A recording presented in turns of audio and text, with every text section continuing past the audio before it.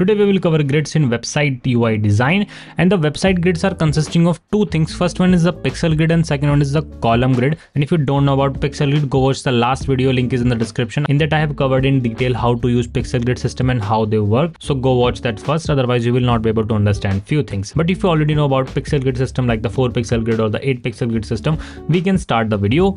And when we are designing for website, we design the same screen in 3 different versions. First one is for PC, second one is for the tablet, and third one is for the mobile. Imagine if you are designing the home page of a website, then you will design the same page for the laptop version or the PC version, the same page for the tablet, and the same page for the mobile screen. The majority of the design will be same in all 3 versions. The thing that will change is either the layout or the size and spacing of the whole design. Now when we are talking about column grids is a little bit different from pixel grids. So what we do in pixel grid, we design every single element like perfectly aligned to the grid. If you are using a 4 pixel grid system, you cannot use any other spacings or sizing that is not in the multiple of 4. Like if you want to give the spacing, minimum spacing will be 4 pixels and the next spacing will be 8 pixels, similarly 12 pixels, 16 pixels. But column grid is a little different. Now in the column width, there are actually 12 different columns for the PC version, and we design the whole website with the help of this thing. And there are some basic properties of the column, like gutter is the space between 2 grids. You can see that the space between 2 grids is 24 pixels between these 2 grids. Then we have the column width. Now there are 2 types of grid. In first one, the column width is fixed, and in the second one, the column width can be changed according to the screen size, so that when you will change the browser's width, the column width will also change. We call that stretchable grid. The first one was fixed width grids. Then we have the margin. Now margin is the empty space on the left and the right. We call the left space the left margin and the right space the right margin, like the empty space we have from the screen. Like you see this space here. This is called the left margin and the right margin. Okay. And we have 12 grids for the PC version and 8 grids for the tablet version and 4 grids for the mobile version. Let me show you a live example. If you just look at this website, let me turn on the stroke so that you can see the design properly. If you look closely, like if you just look at this card, it's perfectly aligned to the column grid. You can see that it's starting from the 3rd grid and it's ending on the 12th grid. Now this card is using 10 column grids in total. And as I said earlier, column grid is a bit different from pixel grid. In pixel grid, we align everything to the pixel grid. You cannot move 1 pixel in or out. You have to stick to the pixel grid, but that's not the same case for the column grid. In this, we use the column grids as a reference point for the parent element. If you just look at this card, the parent card, like the parent container, is perfectly aligned to the grid. So it's on the grid properly. Here we have the external stroke, and if you just go to right side, it's perfectly aligned, but the child element is not following the column grid. You can see that the share button is not properly aligned. Similarly, the download button is not properly aligned. It had some spacing from the left or the right. And similarly goes with the heading here. It's not perfectly aligned with the grid, because in column grids we only follow column grids for the parent container. Similar thing happens with this filter option. Like if we just look at this filter option, it's occupying 2 column grid space, but the child element are not following the column grid system. It's not possible. Like if I try to move it here, place it here, then it will not work. Or if I try to move it here on the other column, it will not work. So we use column grids only for the parent element. In the child element, we use pixel grid. Like we just look at the spacing of this text. From left is 24 pixels, from top is 8 pixels, and from right again it's 24 pixels. Similarly goes with this checkbox. You can see the width and height of the checkbox is 24 by 24 pixels. Similarly goes with the height of the container. If you just look at it, it's 56 pixels. Similarly with the container, it's 532 pixels. It's following a pixel grid system. Similar thing happens in the navbar. If you just select all the elements, like these 3 elements are inside a container, and that container is following the column grid. The container is starting from the 3rd grid and ending on the 12th grid, but the child elements are not following the column grid. If you just look at it, the filter is ending somewhere around the 4th column, and it's starting somewhere in between the 4th column, and search bar is starting before the 6th or 7th column we have. So child elements don't follow the column grid. I hope you got the idea. We only use the column grid as a reference point. And one more important thing, we always design from the start of the column grid. Like you cannot place this card here. Like you cannot start this card from here. You always have to start the card from the starting of the column. Like you have to start the card from here and end the card. Like you cannot end the card here. Like on the gutter or the spacing between 2 grids, you cannot end the card here. You have to stick to the starting and end point of a grid. Okay, I hope you got the idea. And if you just look at the tablet version, in this we are using 8 grids, and again we are aligning everything to the grids. We are using that thing as a reference point. Only the parent container are following the column grid. If you just select this, like this filters option, the parent container is actually following the column grids. From left the spacing is 32 pixels, from right the spacing is 32 pixels, and from top it's 16 pixels, and from bottom is 16 pixels. So the every element is following the pixel grid, and the parent elements are following only the column grids. Similar thing happens with the mobile version. If you just look at the top part, it's starting and ending on the column grid, but the child elements are not following the column grid, they are following a pixel grid. Its size is 100 by 32, so it's following a pixel grid. Similar thing happens with the search bar. The search bar icon is not following the column grid, is following the pixel grid. Similar thing happens here.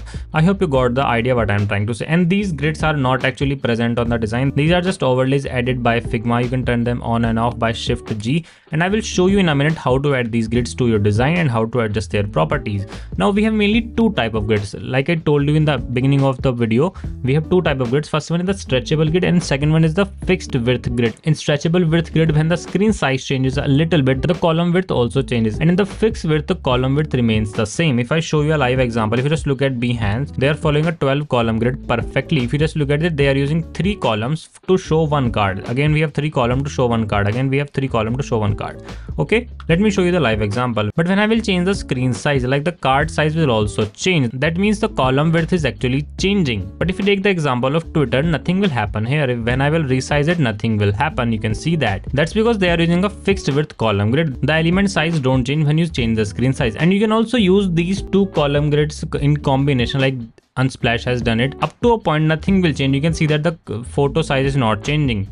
Like if I just keep resizing it, and after a point when the empty space in the left and right is completely used, or there is no empty space, then the photo size will change, or the column grid size will change. You can see that the photos are shrinking. So you can use these column grids in combination according to your requirement, and you will get a clear idea when you will observe this pattern in different websites. Just open your favorite website and try to resize it, and try to identify what type of grid they are using. Just import the screenshot in Figma and try to add column grids to it, adjust the width and size of that. Let me show you how to do it. Simply scroll down a bit and take the screenshot.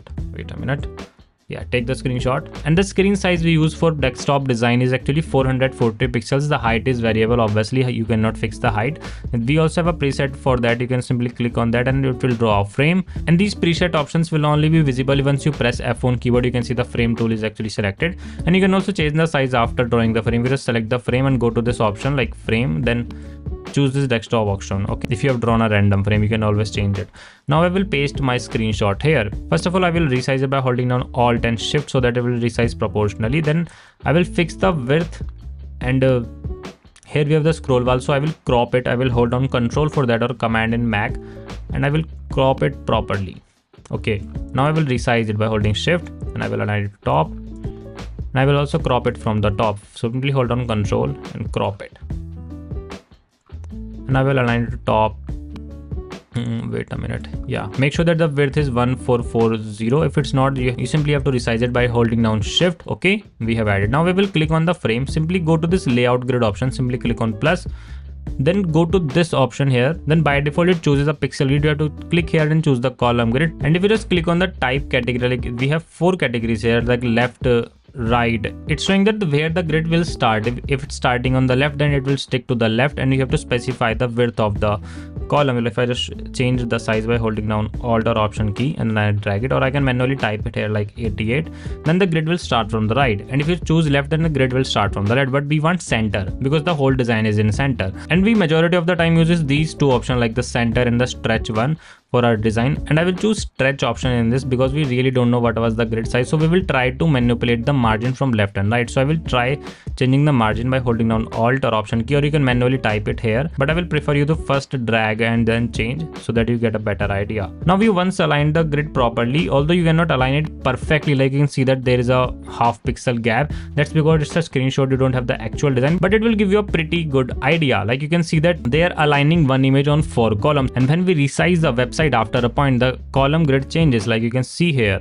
like after a point, like after this point, the photo size will change or the column grid size is changing. So they are using both versions of column grid in combination. And to understand it better, I have drawn something for you. Like if I just take the screen, this is a fixed width grid example.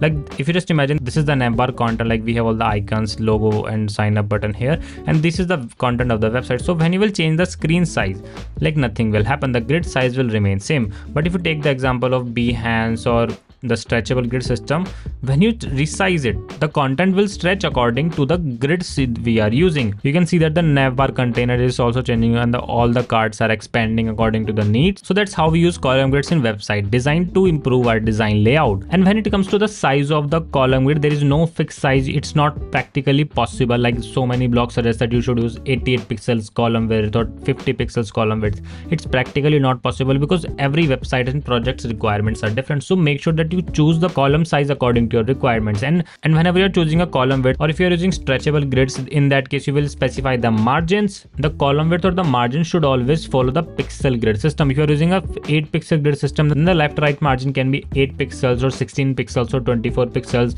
Similarly, if you're using a 10 pixel grid system, then the left right margin can be 10 pixels, 20 pixels. And same goes with the column width. If you're using a 8 pixel grid system, try 48 pixels, 56 pixels, 88 pixels. Just experiment with those numbers and pick the number which suits your design and project requirements, because every website is different. You cannot use the same number or same spacing and gutter width for all your projects. And now let me show you how to actually create these two grids. If I just draw a new frame, like choose this desktop preset option, simply click it to create a new frame, simply go to layout grid and change it to column grid.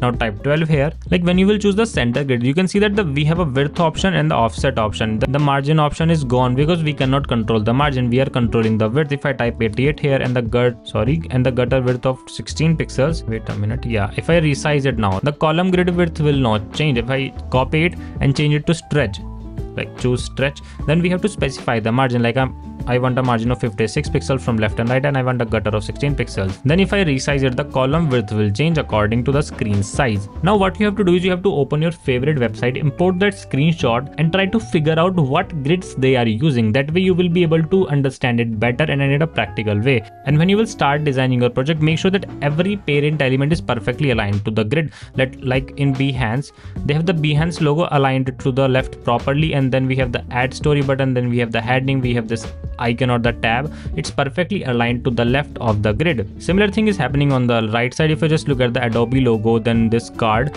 although the story section is overflowing, it's scrollable, so you cannot fix the alignment of that thing, but you can fix the alignment in the starting of the stories section. So always align your content whenever it is possible. And if you still have any doubt, you can ask in comments. I will reply as soon as possible. And this was for this video. See you in future. Bye.